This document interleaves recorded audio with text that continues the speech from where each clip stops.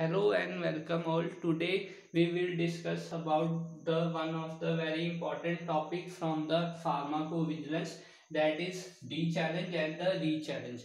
So D-challenge is known as the withdrawal of the drug or the stop of the drug, and the re-challenge is known as the re-administration of the drug.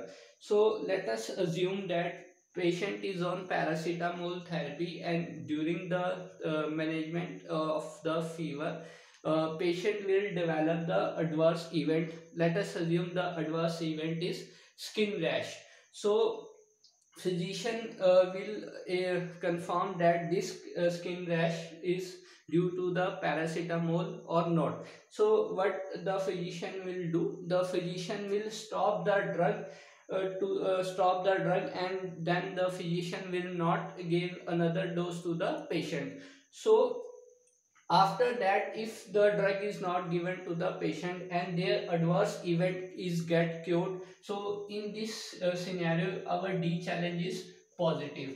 And let us assume that if the adverse event is not cured when the drug is stopped, then in this scenario our D challenge is negative. So always remember that D challenge can be positive or a negative.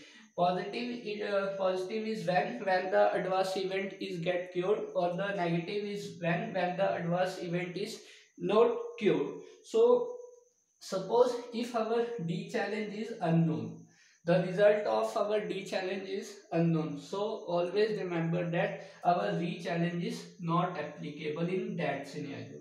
So this is all about the basic D challenge and the re challenge. Thank you.